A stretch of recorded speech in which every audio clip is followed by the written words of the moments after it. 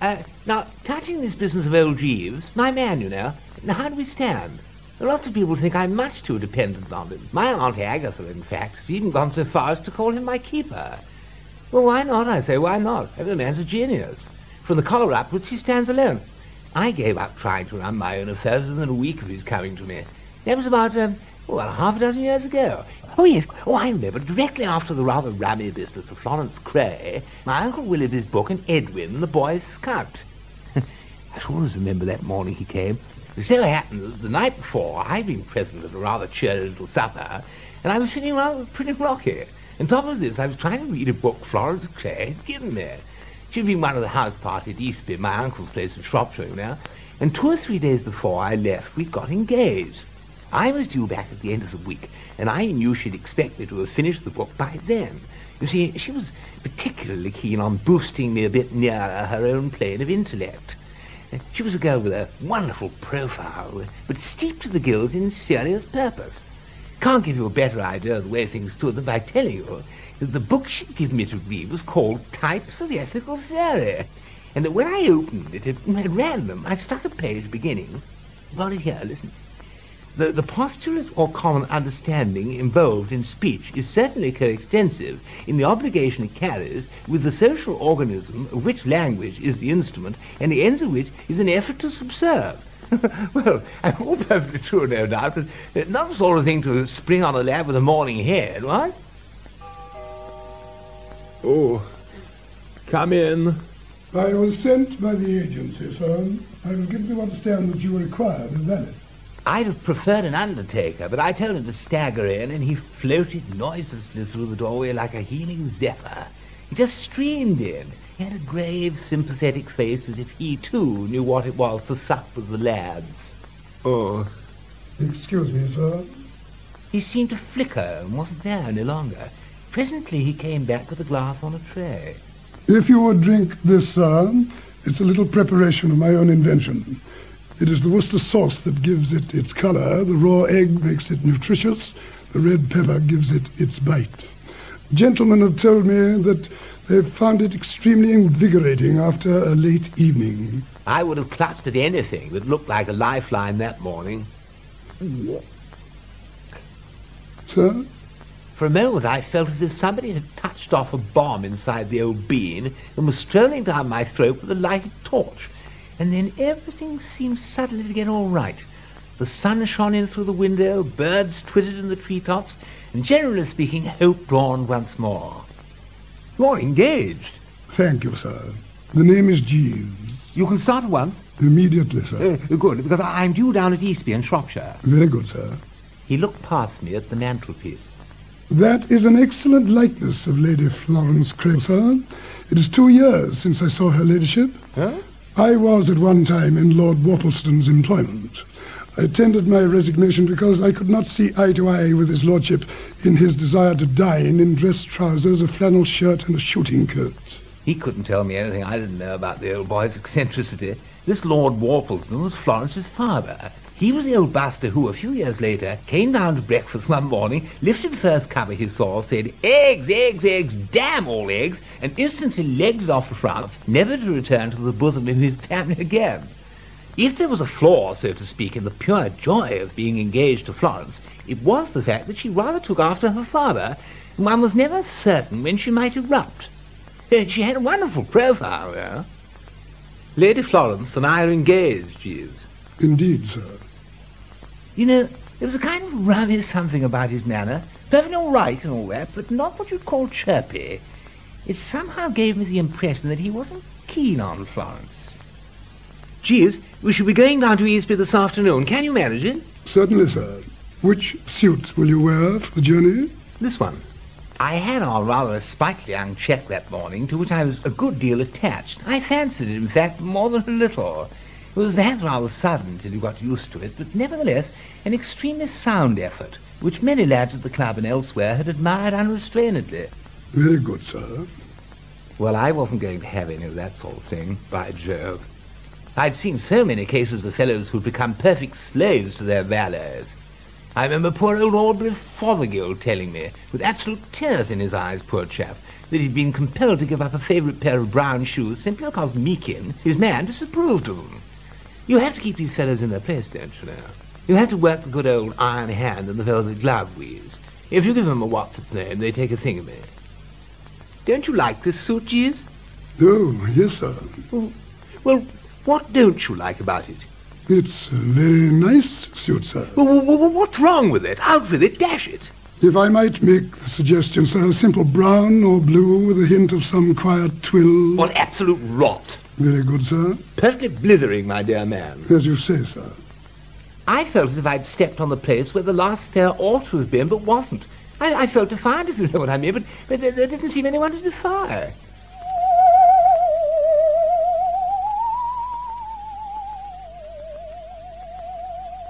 Easby wasn't one of those country houses you read about in the society novels, where young girls are lured on to play baccarat and then skinned to the bone of their jewellery and so on. The house party I'd left consisted entirely of law-abiding birds like myself. Besides, my uncle wouldn't have let anything of that kind go on in his house. He was a rather stiff, precise sort of old boy who liked a quiet life. He was just finishing a history of the family or something, which he'd been working on for the past year, and didn't stir much from the library. But when I got to Easby, Florence was in her room, so I trickled into the smoking room and waited, and presently in she came. The glance showed me she was perturbed and even peeved. Darling! Don't! I attempted the good old embrace, but she sidestepped me like a bantamweight. What's the matter? Everything's the matter. Bertie, you remember asking me when you left to make myself pleasant to your uncle? Yes. The idea being, of course, that as at the time I was more or less dependent on Uncle Willoughby, I couldn't very well marry without his approval. So I had told her to make an effort and fascinate the old boy. You told me it would please him particularly if I asked him to read me some of his history of the family. Wasn't he pleased? He was delighted. He finished writing the thing yesterday afternoon and read me nearly all of it last night. I've never had such a shock in my life. The book is an outrage. It is impossible. It is horrible. But dash it, the family weren't as bad as all that. It is not a history of the family at all. Your uncle has written his reminiscences. He calls them recollections of a long life. Ah, I began to understand. Uncle Willoughby had been somewhat on the Tabasco side as a young man, and it began to look as if he might have turned out something pretty fruity if he'd started recollecting his long life. If half of what he has written is true, your uncle's youth must have been perfectly appalling. The moment we began to read, he plunged into a most scandalous story of how he and my father were thrown out of a music hall in 1907. Oh, why were they? I decline to tell you why. The book is full of stories like that. There's a dreadful one about Lord Emsworth. Lord Emsworth? Not the one we know. A most respectable old Johnny, don't you know? Doesn't do a thing nowadays but dig in the garden. The very same. That is what makes the book so unspeakable. There is a story about Sir Stanley Gervais at Rocherville Gardens, which is ghastly in its perfection of detail. It seems that Sir Stanley... But I can't tell you. Oh, have a dash. No. Oh, well, I shouldn't worry. No publisher will print the book if it's as bad as that. On the contrary, your uncle told me that all negotiations are settled with Riggs and Ballinger, and he's sending off the manuscript tomorrow for immediate publication. Father appears in nearly every story in the book. What's to be done? The manuscript must be intercepted before it reaches Riggs and Ballinger and destroyed. This sounded rather sporting. How are you going to do it? How can I do it? Didn't I tell you the parcel goes off tomorrow? I am going to the Murgatroyd's dance tonight and shall not be back till Monday. You must do it. What? Do you mean to say you refuse to help me, Bertie? No, but I say... It's quite simple. But even if what I mean is, of course, anything I can do, but if you know what I mean, You say you want to marry me, Bertie? Yes, of course, but still... I will never marry you if those recollections are published. But Florence, old thing... I mean it. You may look on it as a test, Bertie. If you have the resource and courage to carry this thing through, I will take it as evidence that you are not the vapid and shiftless person most people think you. But suppose Uncle Willoughby catches me at it. He'd cut me off without a bob. If you care more for your uncle's money than for me... Oh, no, rather not. Very well, then. The parcel containing the manuscript will, of course, be placed on the hall table tomorrow for Oakshott to take to the village with the letters. All you have to do is to take it away and destroy it. Then your uncle will think it has been lost in the post. Oh, hasn't he got a copy of it? No, it has not been typed. He's sending the manuscript just as he wrote it. But look, I say he could write it all over again. Oh, as if he would have the energy. But if you are going to do nothing but make absurd objections, Bertie... Well, I'm really pointing things out. Well, don't. Once and for all, will you do me this quite simple act of kindness? Why not get Edwin to do it? Keep it in the family, kind of, don't you know? Besides, it would be a boon to the kid. Edwin was her young brother, a ferret-faced kid whom I had disliked since birth. He was 14 now, had just joined the Boy Scouts, always in a sort of fever because he was dropping behind schedule with his daily acts of kindness. What I mean is, Edwin would do it so much better than I would. These Boy Scouts are up to all sorts of dodges. They spoor, don't you know, and take cover and creep about and whatnot. Bertie, will you or will you not do this perfectly trivial thing for me? If not, say so now, and let us end this farce of pretending that you care a snap of the fingers for me. Oh, dear old soul, I love you devotedly. Then will you or will you not? Oh, all right. All right.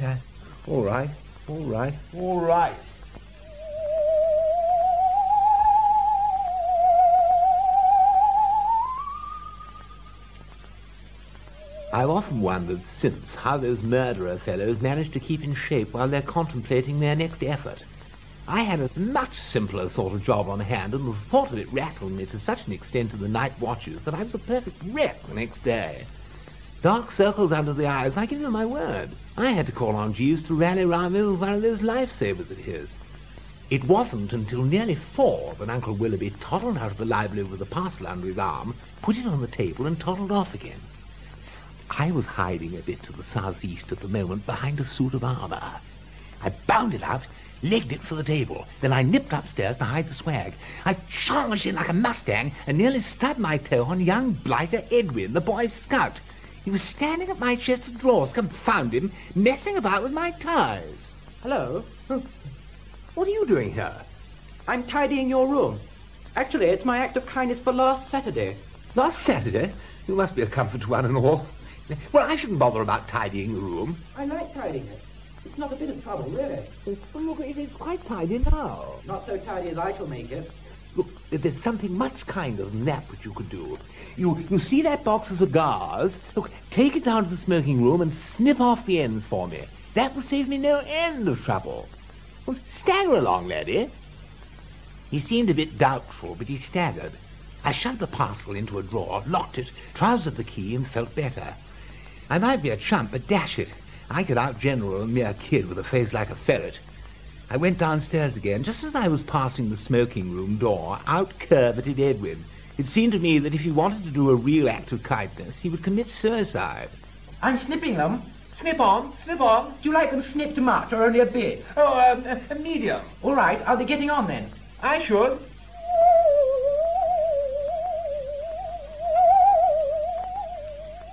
Fellows who know all about that sort of thing, detectives and so on, will tell you that the most difficult thing in the world is to get rid of the body. When one came down to it, how the deuce can a chap destroy a great chunky mass of paper in somebody else's house in the middle of summer? I couldn't ask to have a fire in my bedroom with a thermometer in the 80s, and if I didn't burn the thing, how else could I get rid of it? The fellows on the battlefield eat dispatches to keep them from falling into the hands of the enemy, but it would take me a year to eat Uncle Willoughby's recollections. The only thing seemed to be to leave the parcel in the drawer and hope for the best. I didn't think Uncle Willoughby would have time to suspect that anything had gone wrong till Saturday morning, but early on Friday evening he stepped out of the library as I was passing and asked me to step in. He was looking considerably rattled. Bertie, an exceedingly disturbing thing has happened. As you know, I dispatched the manuscript of my book to Mrs. Riggs and Ballinger, the publishers, yesterday afternoon. It should have reached them by the first post this morning. I telephoned to Mrs. Riggs and Ballinger a few moments ago. To my consternation, they informed me that they were not yet in receipt of my manuscript. Very rum. I've spoken to Oakshott, who took the rest of the letters to the post office, and he cannot recall seeing it there. Sounds funny. Bertie, shall I tell you what I suspect? What's that? The suspicion will no doubt sound to you incredible, but I incline to the belief that the parcel's been stolen. Oh, I say, surely not. Then the whole thing's inexplicable. We brooded for a bit. Uncle Willoughby pottered about the room, registering baffledness, while I sat sucking a cigarette. After a while, I couldn't suck it any longer. I lit another cigarette and started for a stroll in the grounds, by way of cooling off. It was one of those still evenings you get in the summer when you can hear a snail clear its throat a mile away. The sun was sinking over the hills and the gnats were fooling about all over the place, and everything smelled rather topping, what with the falling dew and so on, and I was just beginning to feel a little soothed by the peace of it when suddenly I heard my name spoken. It's about Bertie. The loathsome voice of young blighted Edwin. I realized that it came from the library. My stroll had taken me within a few yards of the open window. It was the work of a moment to chuck away my cigarette, swear a bit, leap about 10 yards, dive into a bush, and stand there with my ears flapping. About Bertie and your parcel.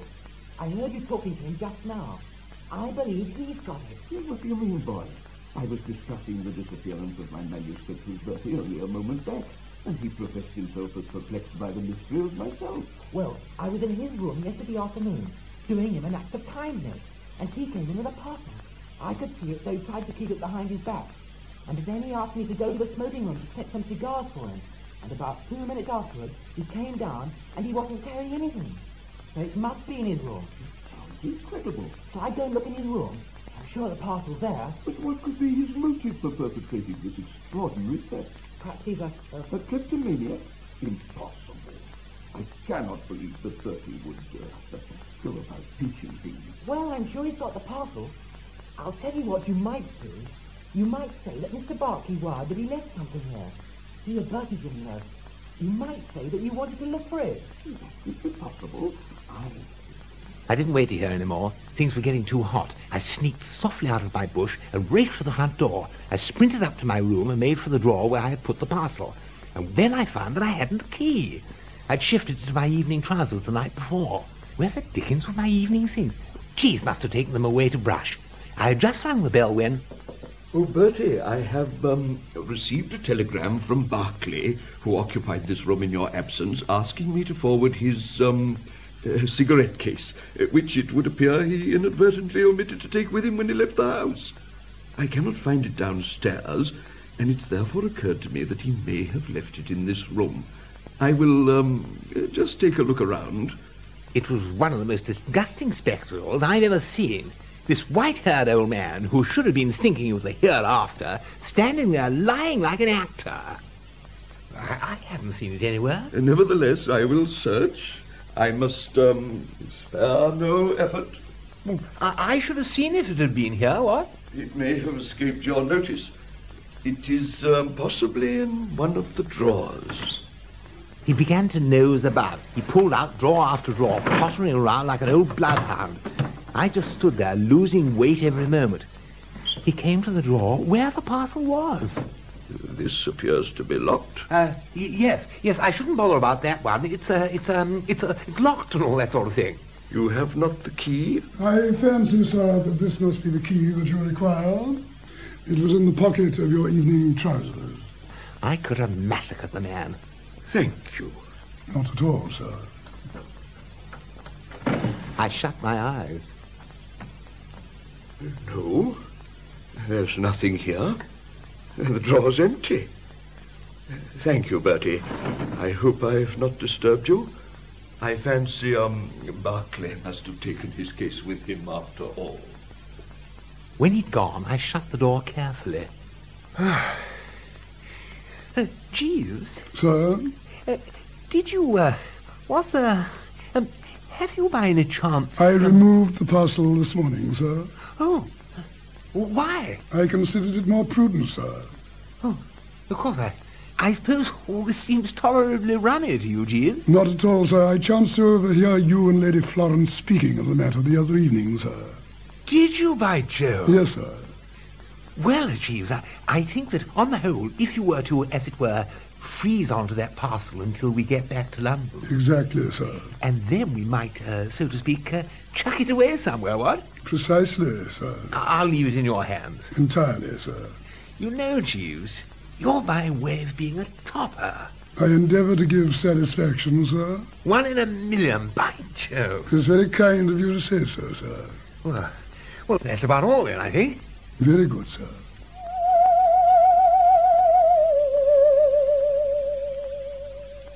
Florence came back on Monday. I didn't see her until we were all having tea in the hall. Well, Bertie, It's all right. you have destroyed the manuscript? Not exactly, but... What do you mean? Well, I mean, I haven't absolutely. Bertie, your manner is furtive. It's all right. It's this way. Oh, Bertie, a most remarkable thing, Bertie. I've just been speaking with Mr. Biggs on the telephone, and he tells me he received my manuscript by the first post this morning. I cannot imagine what can have caused the delay. Our postal facilities are extremely inadequate in the rural districts. I shall write to headquarters about it. Uncle Willoughby meandered back to the library, and there was a silence that you could have dug bits out of with a spoon. I cannot understand it. I cannot understand it, by Jove. I can. I can understand it perfectly, Bertie. You preferred to lose me rather than risk losing the money. Perhaps you did not think I meant what I said. I meant every word. Our engagement is ended. But I say... Not another word. But Florence O'Fig... I do not wish to hear any more. There was a time when I thought that, with patience, you might be moulded into something worthwhile. I see now that you are impossible. When I'd collected the debris to some extent, I went to my room and rang. Jeeves? Yes, sir? Jeeves, that parcel has arrived in London. Yes, sir. Did you send it? Yes, sir. What? I acted for the best, sir. I think that both you and Lady Florence overestimated the danger of people being offended at being mentioned in Mr. Willoughby's recollections. It has been my experience, sir, that the normal person enjoys seeing his or her name in print, irrespective of what is said about them. I have an aunt, sir, who a few years ago was a martyr to swollen limbs. She tried Walkinshaw's Supreme Ointment and obtained considerable relief, so much so that she sent them an unsolicited testimonial. Her pride at seeing her photograph in the daily papers in connection with descriptions of her lower limbs before taking, which were nothing less than revolting, was so intense that it led me to believe that publicity of whatever sort is what nearly everybody desires. Moreover, if you have ever studied psychology, sir, you will know that respectable old gentlemen are by no means averse to having it advertised that they were extremely wild in their youth. I have an uncle... Do you know that Lady Florence has broken off her engagement with me? Indeed, sir. Indeed, sir. You're sacked. Very good, sir. As I am no longer in your employment, sir, I can speak freely without appearing to take a liberty. In my opinion, you and Lady Florence were quite unsuitably matched. Her ladyship is of a highly determined and arbitrary temperament, quite opposed to your own. I was in Lord Worpleston's service for nearly a year, during which time I had ample opportunities of studying her ladyship. You would not have been happy, sir. Get out. I think you would also have found her educational methods a little trying, sir. I have glanced at the book her ladyship gave you. It has been lying on your table since our arrival, and it is, in my opinion, quite unsuitable. Get out. You would not have enjoyed it. And I have it from her ladyship's own maid that it was her intention to start you almost immediately upon Nietzsche. You would not have enjoyed Nietzsche, sir. He is fundamentally unsound. Get out. Very good, sir.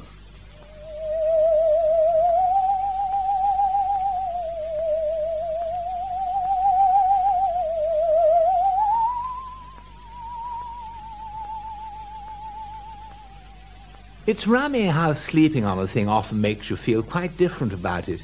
It happened to me over and over again.